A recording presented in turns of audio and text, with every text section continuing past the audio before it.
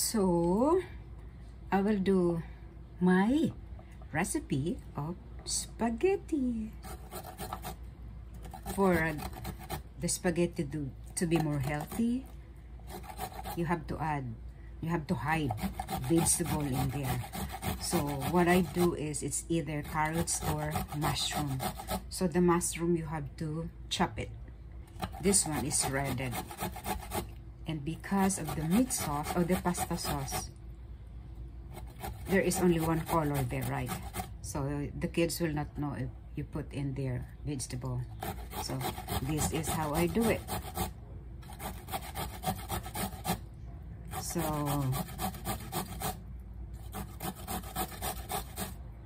I use plenty of onion and plenty of garlic. So here it is. It's done. Chop onion, chop tomatoes, chop garlic, and shredded carrots. I don't usually put tomatoes because we are already using pasta sauce, but I have leftover, so I have to use this. So that's the only reason it is there, but usually I don't use tomatoes. Okie dokie. And then the beef, I usually remove the oil. So I sauteed it with nothing, just to remove the oil of the beef. Okay. So ito yung sinasabi ko sa inyo na may oil.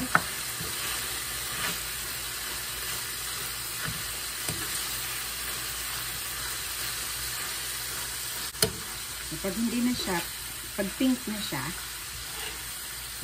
pag hindi na siya pink, no longer pink, you discard the oil. And then you can start to saute. And then for the noodles, spaghetti, I always put salt and a little oil. Salt para briny siya. Yung noodles mismo may already have taste. Okie dokie. So that's it. So eto.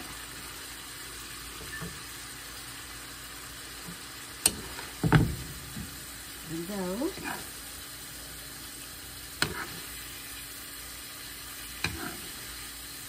There you go.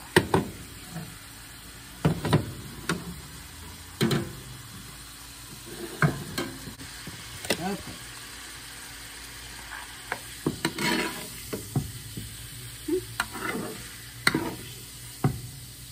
Kita nyo ang oil?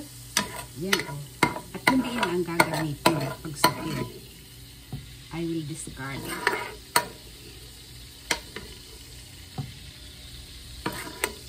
Vegetable oil yung ginagamit ko. Over there. And there you go. Oil. So we'll start. Mainit na. Palagi ang inuuna ko dito ay onion.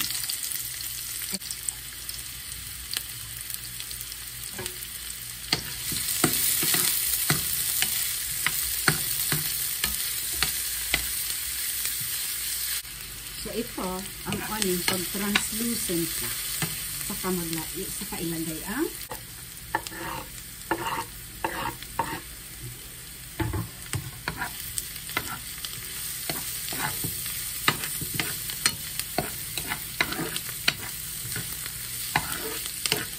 then the tomatoes.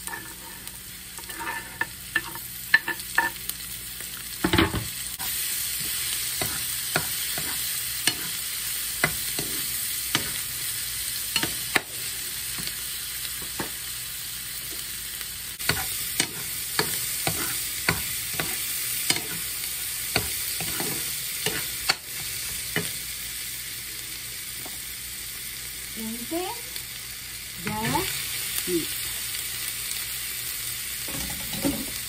Tingnan nyo kung ilan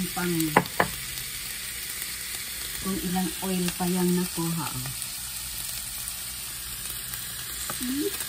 Better to remove the oil.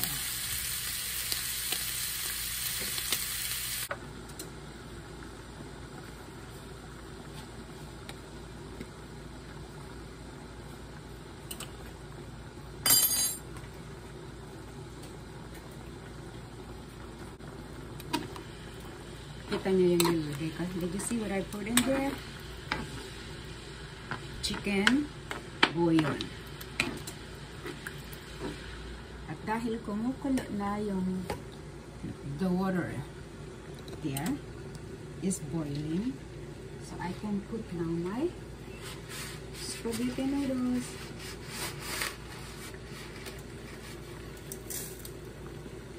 The fire.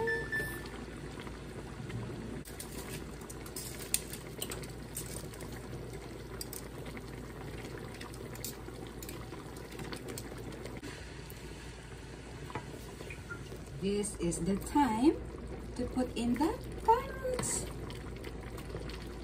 Hindi kailangan lutuin ang carrots. Shredded na grated pati. Ayan. Extender siya, diba? Dumami.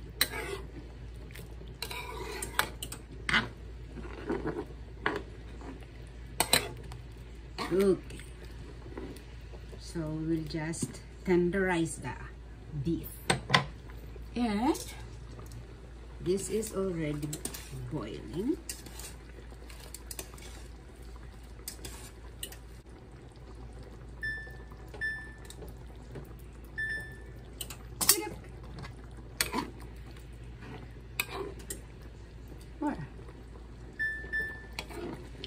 There you go. And then that's the time you add in salt and pepper. Cookies.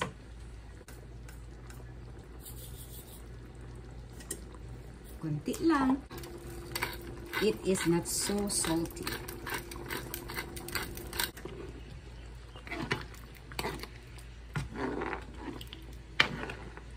Okay, let us wait. So now I put in cheese. Me, whatever kind I have available there. I do not stress out. I put cheese so that it sticks para lumapot.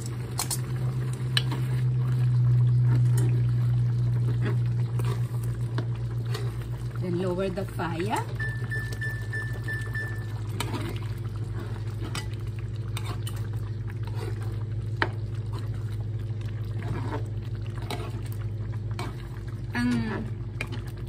Ang downside, or you put in cheese,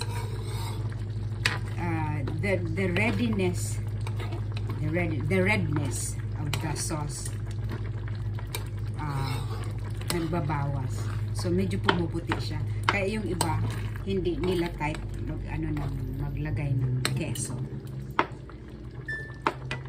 So para lumapot pa, at you don't have to open a tomato paste because you cannot finish the small can. I use in cornstarch. That's it. Para lumapot siya. Set.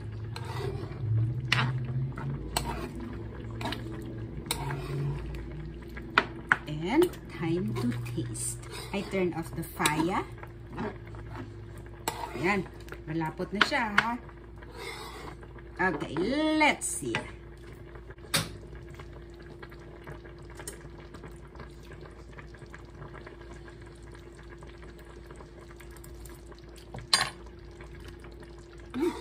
Harap. Harap na.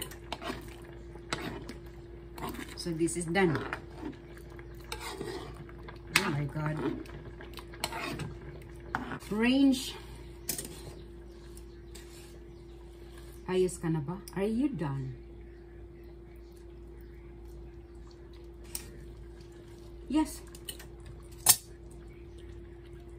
Ano ko? Ito ang sekreto, ha? Do not drain the pasta.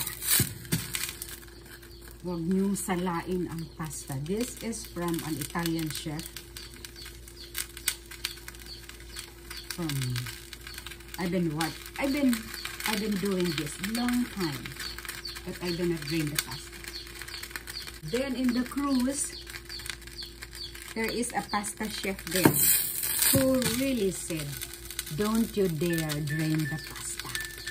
So, kita nyo yan ha. Nandoon pa ang pasta ko ha. May tubig pa siya. Cookies. May tubig pa. Wala na. So, butter. Like mga 2 tablespoonful or 3. Depende sa may avail. You know what? Pwede rin dito ang margarine.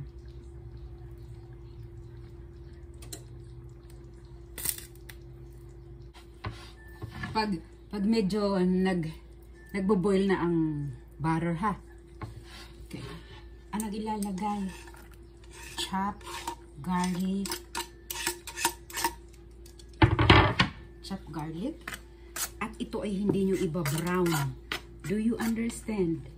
Do not brown it. Mangamoy lang siya. If you can smell it already, there, I can smell it. Transfer the boiled pasta. And then turn off the fire.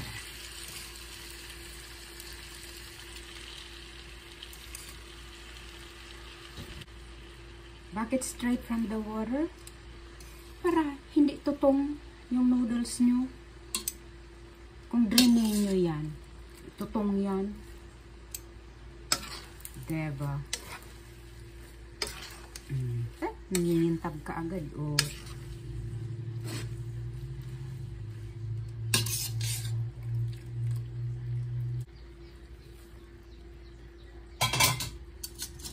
Yeah. There you go. Finish.